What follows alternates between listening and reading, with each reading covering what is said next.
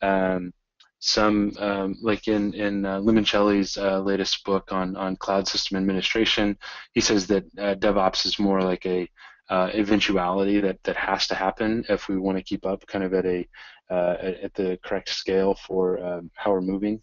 So, and it's important to remind everybody it's a cultural movement. It's not just limited to, something like, oh, you can be DevOps without using Chef. You can be DevOps without having Puppet or continuous integration. But there's some patterns that we've seen arise over the last 5 years, and so I kind of answered as in more of a holistic way of like where it's come from and how it's continuing to progress.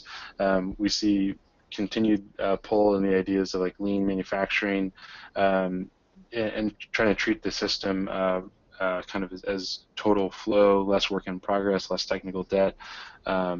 There's the CAMS model that Willis and Damon Edwards came up with, which is culture, automation, measurement, and sharing, and kind of the DevOps influence all that. So I know it's kind of a long, kind of windy answer, and but I see DevOps as kind of a continuation of Agile into the rest of the organization. So it kind of sounds like what you're saying is a living, breathing system, and there's a lot of components to it, from the people aspect to the tools they're using, and that it's evolving. Yeah, we're wrestling away from like the should we do DevOps. I think we've seen in both the DevOps surveys that have been released by Puppet Labs over the last 2 years. It's an independent survey, tons of research on it, but they're showing huge orders of magnitude gains from organizations that do DevOps. We're seeing the continued desire of the business and other people in the organizations to increase flow and rate of change. And I think that as a whole, the industry has sort of moved away from the like this DevOps thing is a fad, which is kind of the messaging in 2010, 11, maybe even into 12, into now it's like, oh, we pretty much have to do this, right? This is not like operations 2.0. This is a completely new approach to how we're doing this, and this is actually an enabler for us to move faster, much like we did with Agile, just kind of in our development practices, in 10 years ago. Yeah, which brings up a good point. Sorry, go ahead. If I can interject really quick, and to James' point about getting the increase in speed, we started doing DevOps Agile at the AppSec group within Pearson, and just to throw out some numbers, so we have some numbers, we did 44 assessments in 2014, and we will have done 200 by the time 2015 is over. And with the teams that we've integrated with we have a AppSec pipeline, as I have named it. With the teams that we've integrated with the AppSec pipeline, we're having a 45% decrease in the time to remediate. So these numbers are real and they're big. Yeah, it's. I mean, that's quite a pace to keep up with. But I mean, that sounds like you guys are fairly successful with keeping up with that pace. Not for all of Pearson. Pearson is huge, but for the bits that we've integrated with, yes. Trust me, there's still lots of work to do. Yeah, and I guess that's the whole point of what we're going to talk about is kind of how what do we sort of break off and try to prioritize and whatnot. So I guess that I'll tell you what, Matt, since you chimed in, I'll field the next question to you, which is as an application security engineer, what is your primary responsibility? Are we talking about just securing application code, or are we talking about things like searching to make sure that credentials aren't pasted up to Pastebin or GitHub or something like that, or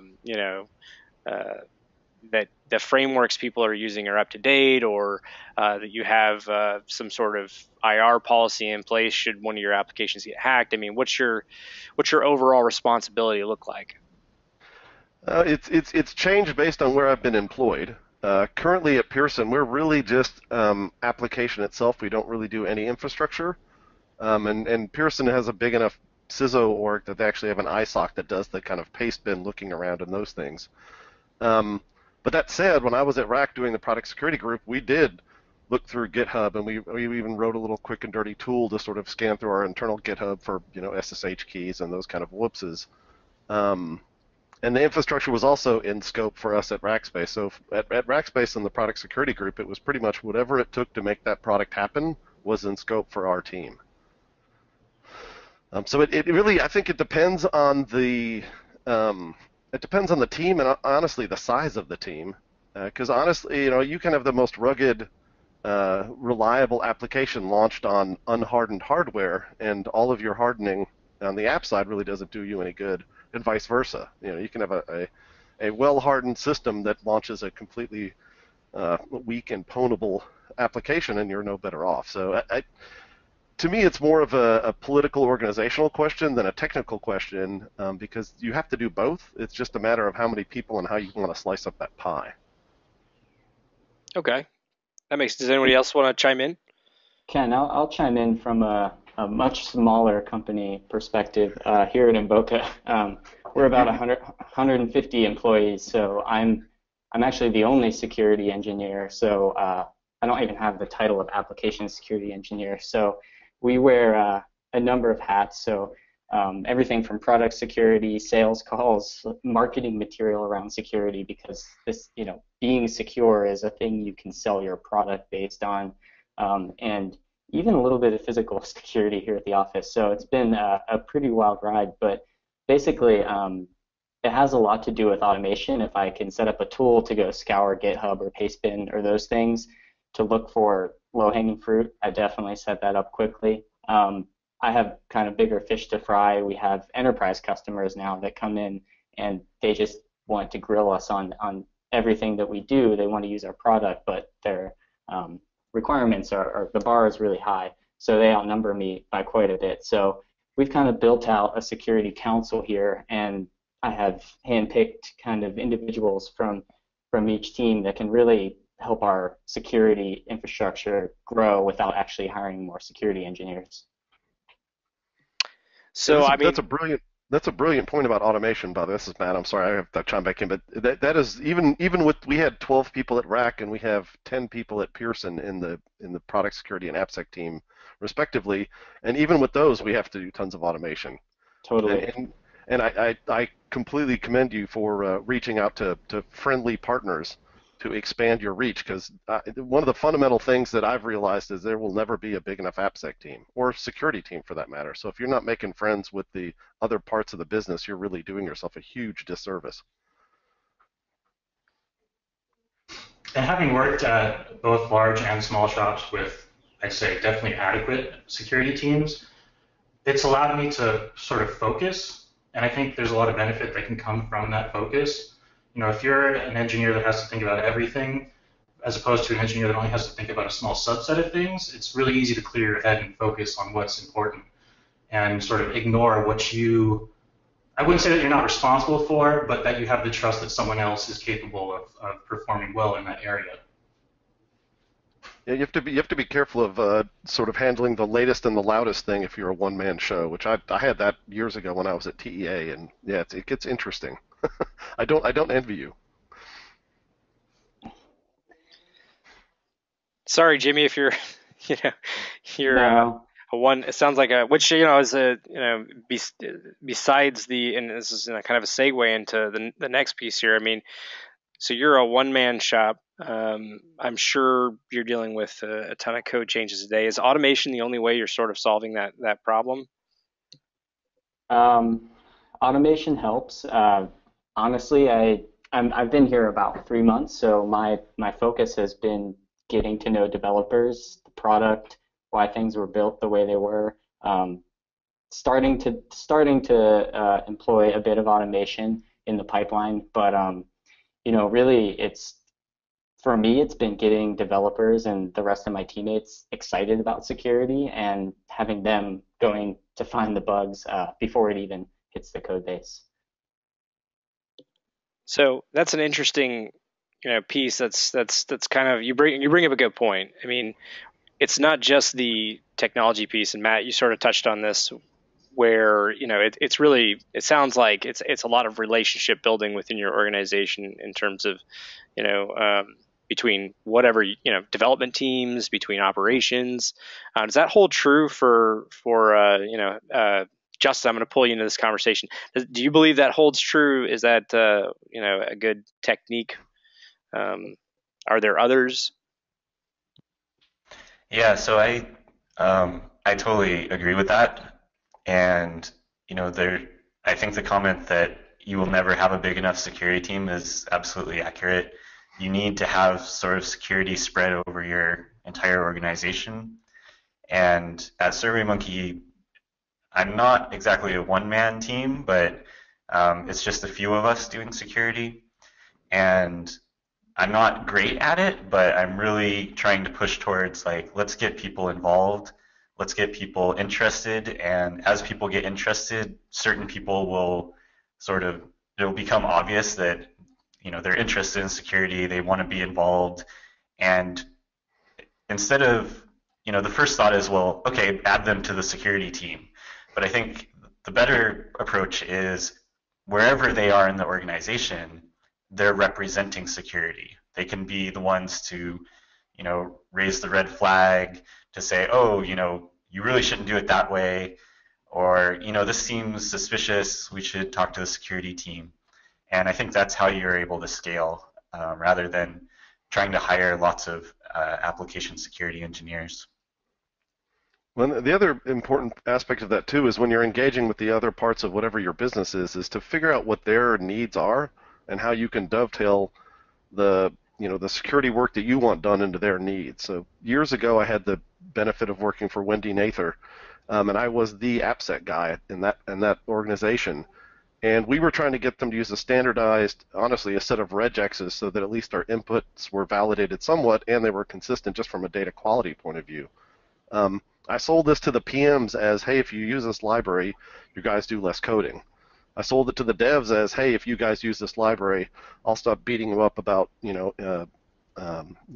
data quality and injection attacks. Right? And we walked around and sold it to we sold it to the CISO or the CIO, excuse me, as, hey, look, this will make us work faster because we're not going to have N implementations of the same silly thing.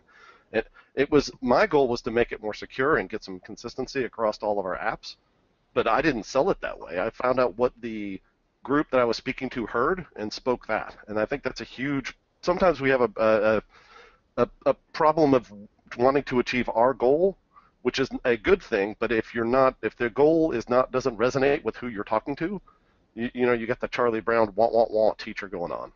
They won't hear you. Yeah, it's nice to think that security, from what I've seen, that doesn't seem to be the case. Where it's, you're like, well, security says this, so it must be something we should do, and that's just it's not reality. And so, yeah, that makes sense. So you kind of have to. Yeah, I would agree with that statement. Anybody have any? It all comes down to building the culture of security, and security is not something you have to do. It's just part of your job. And correct code is secure code, and correct code is what we're all striving for. So I think really making sure that security is part of correctness builds that culture of security, and it plays into everything we've said. That's a good point. It's really just standard.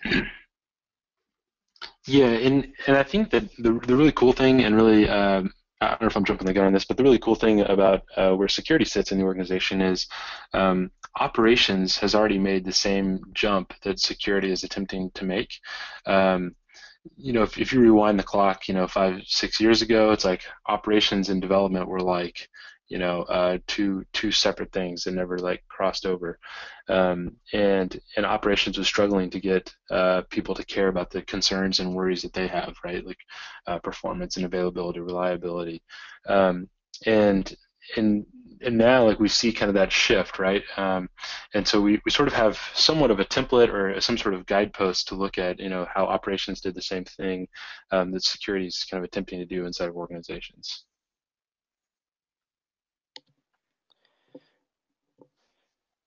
Interesting. So I think what I'd like to do now is shift, and thanks, James, and everybody so far. I mean, this has been, very, very good stuff.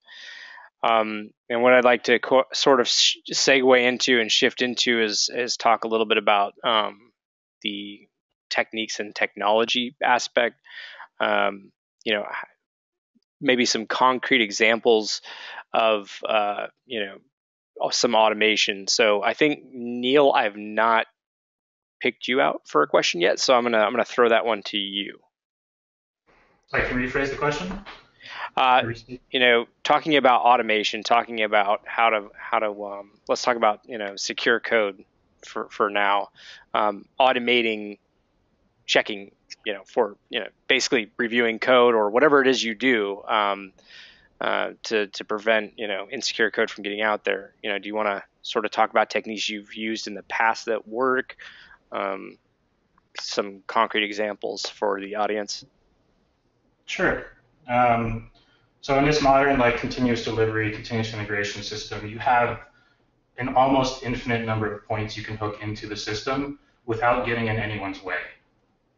I think when I first joined Twitter, one of our first projects was putting Brakeman in the deployment pipeline and blocking any deploy that introduced new vulnerabilities.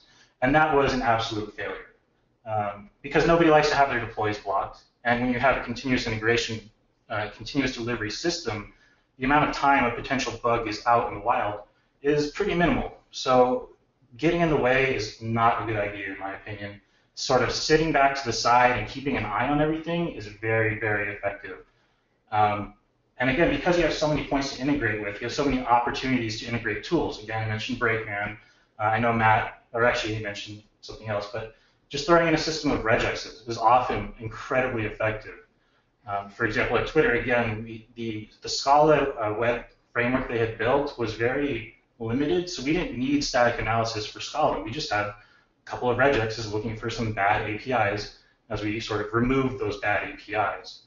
So definitely, throwing everything and the kitchen sink at a problem is a good way to approach it, because the people who are going to be reading these results, us, typically are very good at filtering away a lot of the noise. So it's okay if these things are a little noisy. And obviously you want to reduce the noise. But the more information you get back without making anyone's life more difficult is an incredible return on investment. Yeah, I'd like to jump in. I worked at Rack with the container as a service product before I left, and I was part of that was one of the teams I was working with closely. But one of the things I did for them is figure out the N number of things that were very crucial for a container in terms of security. These are mostly syscontrol, and some of the security options with the, what's it called? Whatever it is. Anyway, a bunch of security options, N number of security things that needed to be set for containers. And I wrote a Jenkins job that would go in every time there was a check-in, and we'd pull a container. We'd pull the code, build a container based on it, launch a container, drop this little bit of code onto the container, poke around, do the N number of security checks to make sure this baseline was there.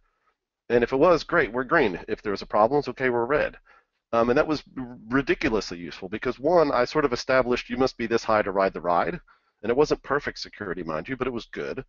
And it was automated, and it was easy. And the developers know, what to do when there's a red job in Jenkins.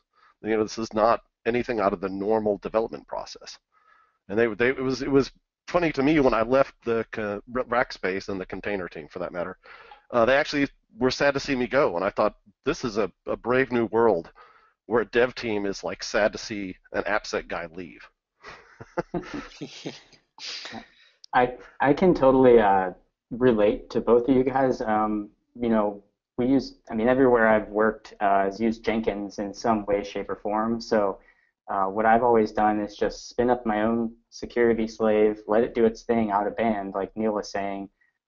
Get your results, run Brakeman, we're using OWASP Zap, they have a really great API. Abuse your code there and don't get in the way of developers, groups, and show them in Jenkins, there's a plugin for Brakeman.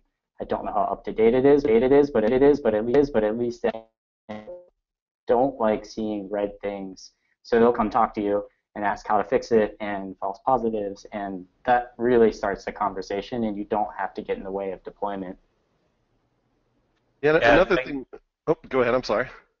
Yeah, if I can just comment. So, Neil and I have talked a lot about what we did at Twitter and in terms of staying out of people's way, and in sort of the couple years since then,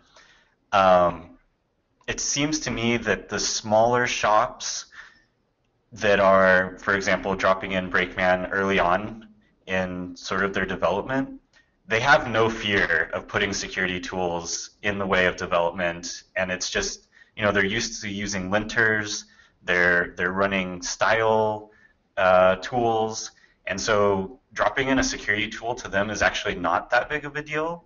So I would say if you're like a small shop and you're just starting out, just get security in the way of deploys. If you're a large shop and you're trying to introduce security, then it's better to take the sort of off on the side approach. Well, I think you make a valid point there. When I worked at TEA, we were a Hibernate shop in Java. And there's a couple things that are really you shouldn't do with Hibernate, but generally Hibernate's pretty safe for SQL injection. So what did we do? On check-in, we wrote a bit of code that basically grepped for these couple of banned functions, and we would fail you on those banned functions on code check-in in the case of we were not CI/CD at TEA, not even close. But that was a for me it was a test that had zero chance of false positive and was definitive. And those are the kind of tests that I think if you have a ability to break a build or to raise a red flag or stop something, those are really what you have to do. One of the things we've done at Pearson is the first time we run kind of any tool against something that we're even considering, putting into Jenkins or something like that, is we'll run it a couple times manually to tune it and understand how noisy it's going to be. And it's only when I'm really, really sure that thing's going to alert for something real that I will automate it and actually, raise a flag, shoot an email, break a build, whatever the right case is, depending on the dev team. But I think you're right. You can break it if you're really confident it's real and it's a significant issue. And I love your point about doing it early, because if you get it in early and it's just sort of what happens and it becomes the norm, then you're right. No one's afraid. Yeah, I think there's really it depends on your culture. And I think it seems to be becoming more common that people are just used to, oh yeah, I push up my code, and then like, even if, for example, the test pass, there might be some auxiliary tool that will fail me for some reason. And it just seems like for those types of shops, people are less sensitive, even about false positives.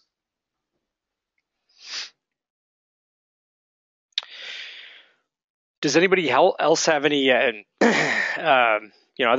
methodologies or techniques that they use? I think we've covered, honestly, a good portion of that. But if anybody else has a thought that they haven't shared before we move forward, please throw it in now. I think. Go ahead, James. Sorry. Oh yeah, no, hey Matt, you're okay. I was just gonna say, I think that a lot of the things we're talking about, like, it has to fit with the culture that you're in. I think that's one of the crucial pieces.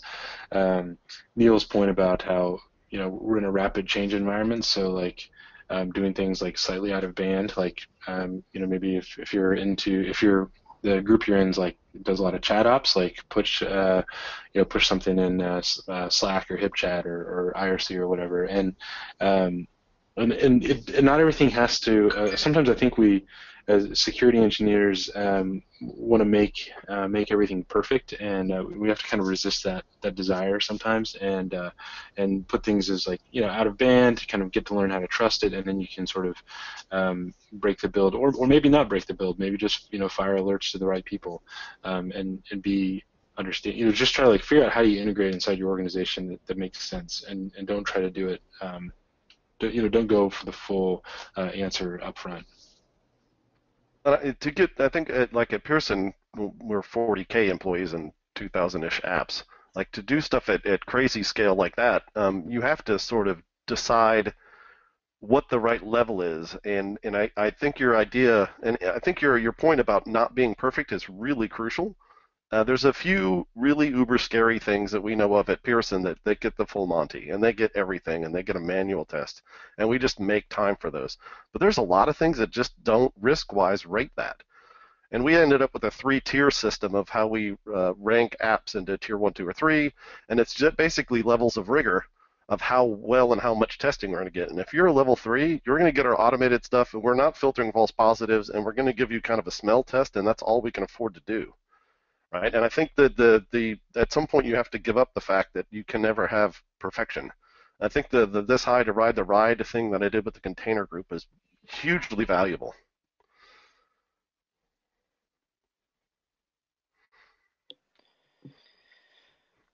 So, sorry, go ahead. Sorry.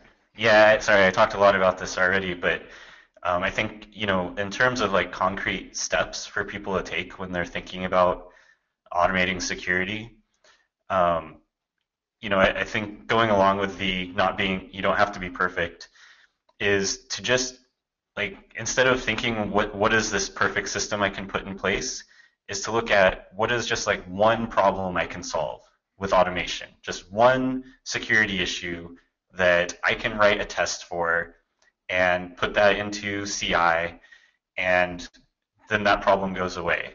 Instead of sort of okay, I have to build like the perfect tool that's going to catch all this stuff, or I need to buy some enterprise level analysis tool and it's going to do all this stuff. And I think it's really helpful to just focus on one problem and implement a simple solution to that one problem. But the talk I gave at AppSec US and also at LastCon and the training I did at both those conferences, I almost felt disingenuous doing it because I showed them the final product of our AppSec pipeline, but that was after a year of work and where for 3 months of the year myself and another senior guy, as we called it, went meta. And all we did is write tools to make us go faster, and the rest of the people did the air quotes normal work, right? And I think your point about picking a thing and then iterating is such a huge win. And I would even argue that maybe it's not your most risky thing, but if it's something you can easily automate, like the easy one I can think of off the cuff is SSL cipher strength. Those are like ridiculously easy to check. Well, automate that and just make that the norm, and then pick your next something, and then pick your next something. And that's basically how we got. I mean, I have a nice graphic of the final version of the pipeline, and that's great, but that didn't happen like in a day. That happened over the course of a year, adding on little pieces like building a Lego set. Yeah, I think that's really common with DevOps. You see like the beautiful final product, and then you go, oh, I really want that, and then you get stuck at the first step because you're like, well, how do I get from 0 to that beautiful thing that I saw someone present? Exactly, and the realization is, we started in January. I had a rough outline of what we wanted to do, but we had really no more than that, and we just and it's like the Kanban, oh shoot, why can't I think of it? Where you pick a goal and you sort of shoot for it, and you don't have a straight line to it, like the kata of Kanban. Or of DevOps, where you in essence keep iterating. You know your end goal is to have automation of your AppSec program. That was our goal. We really didn't know what to do it. We had one guy start on sort of the intake side. I started on the output side, and we just kind of worked our way towards the middle. And we're not even there yet. We're close, and we're a heck of a lot further than we're going to be. But we'll honestly never get there because as you fix and iterate on one thing, you find the other something that's now a pain point. And to go back to your point, Matt, about how you said you spent 3 months building this thing while everyone else did something else, like those 3 months probably produced way more than way more output than the time you would have spent doing everything manually. That's the great thing about these tools, that the more time you put into them, the more time you get back, the more time you can focus on the things you couldn't focus on before, the more time you can focus on automating things that you didn't think you could automate before. That's really a key portion, and it was interesting because part of it, like I said, we're a big shop. We have a handful, I think 6 people that are offshore, and they're not senior people, to be blunt, but they're good guys and they do decent work. And I heard one of the teammates complaining about the offshore people, like, these offshore people, they muff this one thing, whatever it was. I thought, wait a minute, like the whole reason that we were able to go meta for 3 months is because to the business, the offshore people are producing. Now, maybe not producing at the highest rate or the highest quality, but they're producing. And I think the full reason I and Adam were able to go meta for 3 months was the fact that the business didn't see us go dark. And that's a huge thing. And the awesome thing too about like shaving off some of these rough edges or avoiding the paper cuts is you get that benefit when you do it the first time, and then for everybody else on the team, they also get that benefit. So like you said, if you can go, I would have done, I don't know, in 3 months, I don't know, 12, 20 assessments maybe, and we got way more than that out of the automation that we put in place. And again, to chime in from the small shop here, honestly, pizza and beer have become very valuable tools in my in my arsenal. Like seriously though, we host all these after hours. The recent we called it Hacktober for Cybersecurity Awareness Month. We were watching hacker movies in the basement and doing demos of social engineering, and then doing open labs at night on how Zap works, how to test for SQL injection. This stuff has been really valuable because it kind of spreads like wildfire. We have developers coming up to my desk saying, I want to hammer my application before I push it to production with all this stuff that we talked about last night. And it's kind of putting it in their hands, and it's pretty quick, and it's honestly fun for everybody. So that kind of stuff has helped us at least gain some traction, and everyone knows we have things going on after hours during work that are it's a little outside of their job specs. So that's been really fun too. And that naturally transitions into those people spread out throughout your organization who are sort of like your liaisons that you and Justin had talked about. It just easily fits in. So I guess I'll shift gears then a little bit. And by the way, I mean, I agree, having done this before, honestly, relationship building is so key. Training, I mean, that is a form of training, what you're talking about, Jimmy. So, those are, I can speak from personal experience saying those things, and say those things work. So I guess I'll shift gears a little bit. So OWASP, I'm just picking them out as an organization because they've built a lot of policies over the years around application security.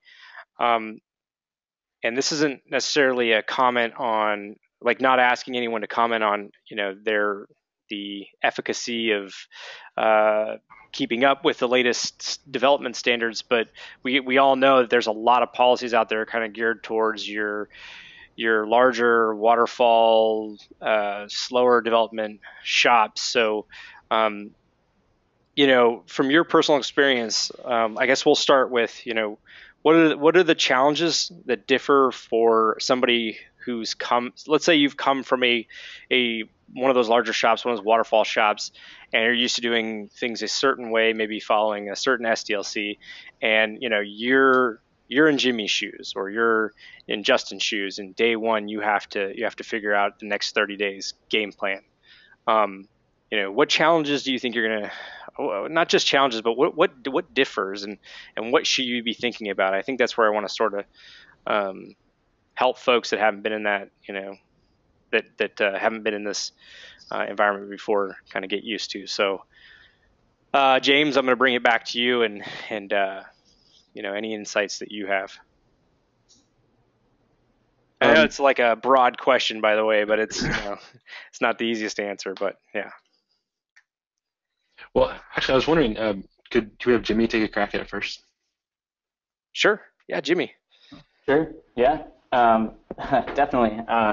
So, in kind of the Agile SaaS small startup world, for me, the most important thing, what I'm discovering, is the ability to have quick and educated security decisions, being able to identify what areas of your application and your environment are super sensitive and which ones aren't. And because I find here that this feature can be the whole talk of the office in the morning, and it's something that we're just going for, and then it's like old news by the end of the day. So adaptation and just keeping an ear to the ground, and sitting in on as many meetings as possible, and understanding your application inside and out, as well as the customers that you serve, what they're using it for. That's been super helpful, because you don't have time, like in the waterfall world, to just, I'm going to spend a day doing a pen test on this feature. You got to decide now, or they're moving along without you. And, which is good. And then, again, people include you in those conversations, the more you include them in your security world. So it kind of is give and take.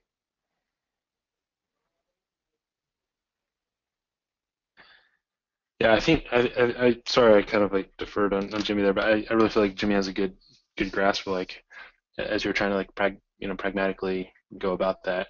I would couple, like, there's some needs for there's needs both on impact kind of in the development process, and then I think like operational insight, in these fast moving environments, like uh, able to understand what is actually going on with the application or the stack with real customers as they're using it. Like we've talked about a lot of feedback loops in the development process, so you check in code, goes red or whatever. But similarly, operational tooling has a good benefit of showing kind of a feedback loop to development teams. So like, oh, our login page is seeing an increase of spikes of cross-site scripting attempts or invalid logins or whatever security type events that we see as important.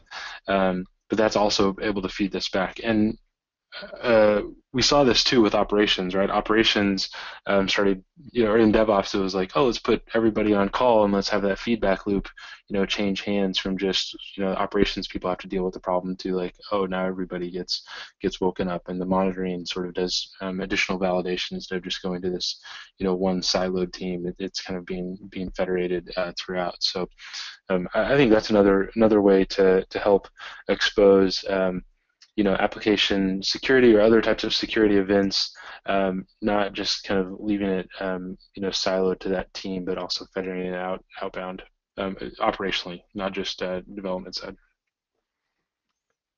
I think this is Matt. I think I had a pretty big aha moment when I went from the last place I worked prior to Rackspace. In between there, I was a consultant, but prior to Rackspace, the last internal AppSec job I had was at a very waterfall shop. And Rackspace is very not waterfall. The most progressive dev team when I was there was deploying 75 plus times a week, right? And I had to sort of sit down and realize that these preconceived notions of how things should be, and there's this magical point that honestly never happens in reality, where I get a week to actually test this thing. It just doesn't exist. Like, write that off and remove that assumption from your thinking. And then start to really think about how you can get visibility and understanding of the security posture of the thing that you're working with, right? And understand what the real, I think that I've heard this point raised a couple times, the real crucial aspects are, because you can't eat the whole elephant, so you have to pick the bits that are very important. And I know for me, like the flip side of that too is that with this team that did 75 deploys a week, we had one guy testing it. One guy on our team, and he found an issue, and he jumps on IRC with that team. They're in California, we're in San Antonio. Pings him and says, "Hey, I found an issue with da da da da. If I do this, this bad happens. Okay, cool. Can you send me the the HTTP and give me an example?" And he did. And the guy said, "Thanks." And okay, whatever. And he keeps testing. Ping on IRC a few minutes later. He's like, "Hey, what's up?" He's like, "I fixed it." "What do you mean?" He's like, "I pushed it to production. It's fixed." So before we even wrote up a vulnerability, that thing was fixed. So we, in essence, opened and closed a bug on that product, at the same time. So the flip side of this real great speed, which seems that initially coming from a waterfall shop like the end of the world, is actually something really cool. Because now these problems that used to be months and months of arguing with when can I fit them in, it's an argue of like, hey, a sprint from now, which is 2 weeks, can I get this fit into you as one of your, objectives for the sprint, right? It completely changes the game. So the one, I think, benefit that security people should think about if they are working at sort of a DevOps agile speed is that these problems can be solved quickly, right? So, and Neil raised this point, you don't have to fix these things right away. And I think if you have a very quickly moving dev team, you may actually stopping them in the midst of wherever they are in their momentum may be worse than letting it ride for a day or two and getting it fixed. I can remember when I was a consultant, a particular entity had SQL injection on their login page for a year before they managed to get it fixed in their very slow-moving waterfall shop, which is horrendous, right? So yeah, I think the flip side is if you can let go of the everything must be perfect and I'm going to have this magical that never exists window where you have a full week to just isolate yourself and work on just an app, like drop those assumptions, understand what's crucial, and start working on it, and understand you're going to iterate. I mean, that's probably the biggest thing. Like, I've given up the idea that I'm ever going to have a perfect security program or even close to it. I'm just always going to have a continually getting better one. And I think that's a key sort of mindset. And the other thing I think that's super crucial is the worst thing you can do, particularly in a fast-moving shop, is pass on false positives. The whole DevOps idea of like passing on defects is terrible. I think a defect for an AppSec program is a false positive. And why should you burn your expensive developer time proving you false? Like, you're not doing your job, to be bluntly honest with you, if you're an AppSec guy passing down false positives. Like, that's your role. Otherwise, I'll just get, name your commercial scanner, click next 5 times, and print a PDF. Like, that's not much better. I think that's it's a big thing to sort of let go of the idea that you'll ever do a complete something. And I love the idea of the thing we're working on at Pearson now is trying to parcel off these things into long and short running tests and then integrating them at different parts. Like, I want to do an exploded diagram of a normal web app pen test in essence and take all the pieces out, figure out how long each of those pieces run, and then run them at different times. I mean, that's sort of my next, that's a 2016 goal, is how can I break down all these tests into individual a la carte things and then run them in parallel and maybe loop the ones that run quick and maybe run the ones every week that take a long time and then net the results into something smart. Like we use Threadfix in our current case right now to net those things into every tool we have produces results. Those all get fed into Threadfix, and I can tell you, right now today, actually we have a chat bot, I can tell you right now today that application X has so many highs, so many crits, so many lows. Done. And it's because we sort of lined up and dropped the idea of having these sort of traditional AppSec program ideas of a week of where you just focus on X. We focus on the crucial things for the app that we have the time to look at the time. And risk-based is huge. Like, getting the visibility to understand where the real problems are is huge. Yeah. To go back to this point, Matt, about like the waterfall methodology and how you're never going to have a week to look at something straight. Like, honestly, I don't ever want to look at something for a week straight. I would rather review 1,000 one-line changes than 1,000-line change. Amen. And it's so much easier that, like, the time it takes you to throw away a 3-line change in terms of, like, this doesn't matter from a security perspective is a couple of seconds. Absolutely. And it also lends itself very well to sort of the static analysis diff method, because it's very easy to see, like, what changed. And sort of the last waterfall shop I was in, we didn't do any static analysis. We just threw dynamic tools at the problem, like, a week before it shipped and see what happened. That's terrible. Yeah, and then let's start the panic. Right. Because, of course, you don't want to be running those tools mid-development cycle because, we'll fix it. It's not ready yet. It's not done yet. Yep. Well, and we did a little bit of this at Rack with OpenStack, where for some of the scarier bits, we could identify using threat modeling the scarier bits of pieces of OpenStack. And then for those pieces, the normal sort of mantra was to use Garrett and have 2 developers plus 1 a code change, then it would go in. Well, for the scary bits, we just turned it up to plus 3. Did that assure us that we had significantly increased security review of those changes? No. But I got 3 clueful developers say, I don't see any problems, which is way better than what we had before. Just to mention, Wickett quoted me on Twitter and saying developers don't like seeing red things. I didn't even realize I said that, but that kind of brings home the point to what you guys are all saying is like, at Invoca we hire really smart developers and they actually take pride in what they're doing. So if they see and understand the security vulnerability in that, even if it's a low or medium, they don't want that weighing on them. So the things I've seen turned around here and in other kind of more agile DevOps shops, like, I don't even have a chance to write the ticket up and somebody comes over and they're like, don't worry, it's taken care of. That will never happen again. It's like, it's really cool to watch that kind of iteration happen. I don't have to wait a month and I don't really have to fight.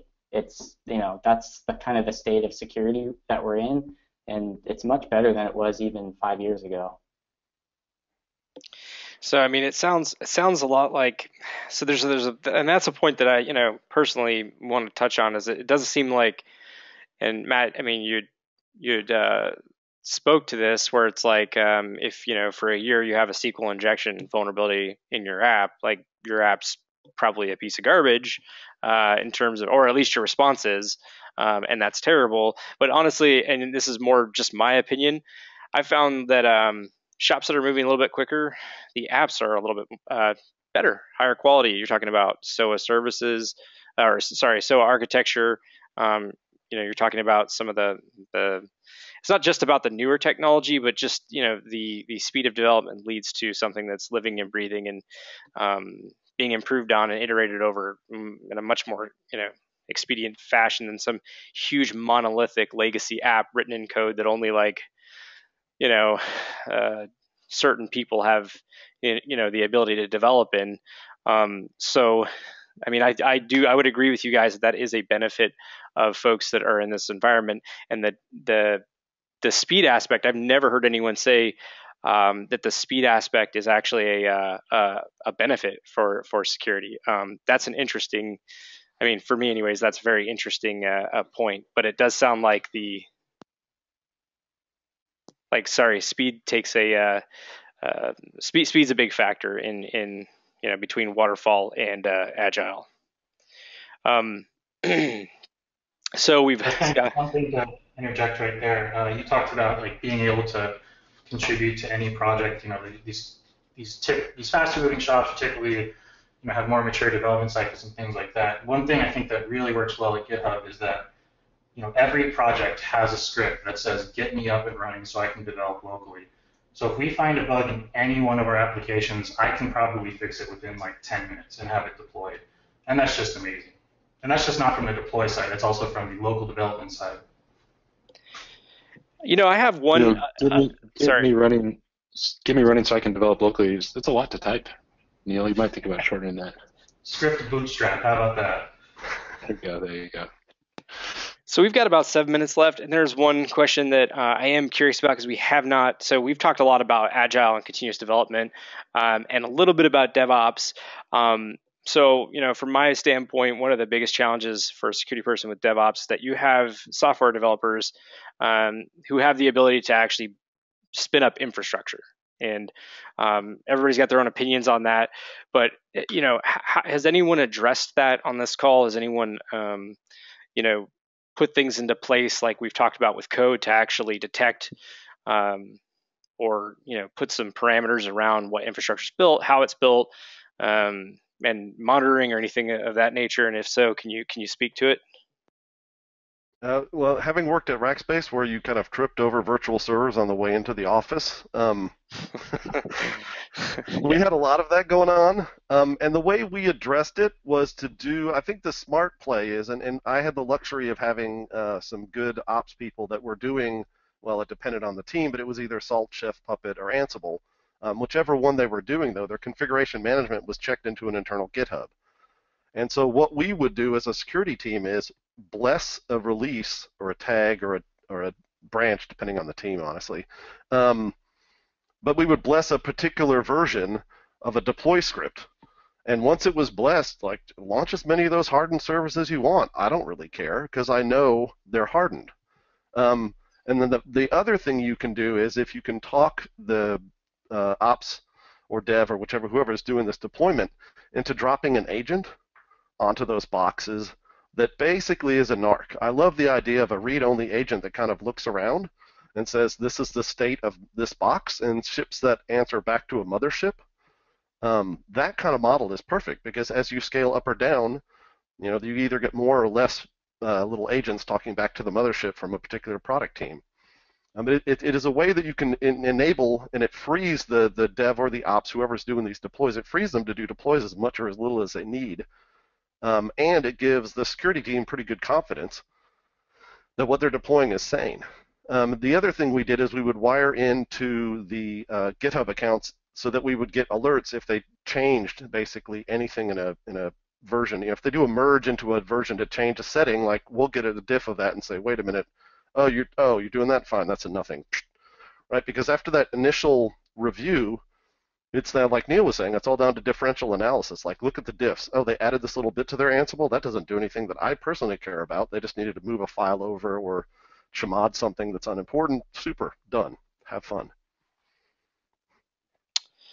Yeah, I like the Netflix answer on this. Jason Chan said this at LastCon a few years back, that they have a kind of a known image, known whatever that they say like, hey, you're allowed to use, and Netflix is decentralized management, right? So the rule is not you have to use it. You're allowed to use whatever the heck you want to do and do whatever you want to do, but if you use this one, like your life will be considerably easier, right? And so it sort of helps guide people to the right known state. Also, I know Chef released a thing, I guess it was like last April.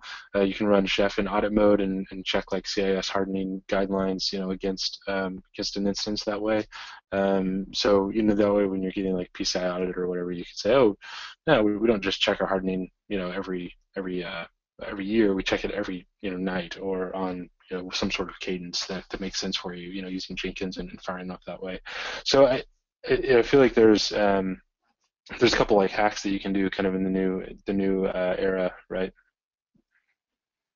But I think your point, James, about putting some costs in there. I did a similar thing unrelated to DevOps, but we had, when I worked at TEA, it was an education agency, K through 12 for Texas.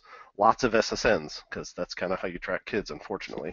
And so we made a requirement that if you use an SSN and it's not salted hashed where you're just doing matching, it's actually storing an SSN, here is this big laundry list of things you must do. But you're welcome to do it. We're not telling you no, but here's the cost. Or if you salted hash it and you're just using it for comparison purposes, here's a significantly shorter list. And it's amazing when you have those conversations with PMs or whomever and say, we're not saying no, but if you do that, here's the things you have to do. And I imagine with Netflix, it's the same with that image, right? It's pre-configured to talk to their monitoring. It's pre-configured to talk to all the different bits that they needed to talk to. Or you can roll your own. Well, come on, I'm busy. I'd rather use the pre-built one. Yeah, put the right incentives in place. Yep, huge.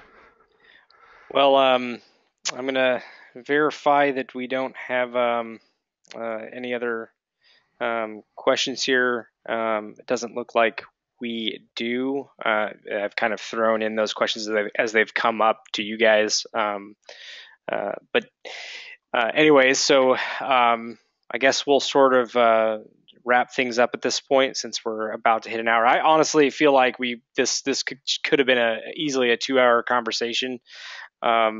So thank you everybody for giving me your thoughts, and so yeah, thank you panelists for sure. I appreciate it. And as I mentioned before, the recording will be up on seccast.com within the next couple of days for you attendees. Please don't forget to fill out that survey as we end it. Any parting thoughts anyone wants to share before we close this out?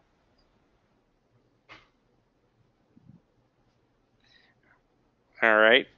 Well, thanks again, folks. I really do appreciate it. I'm sure our audience appreciated it.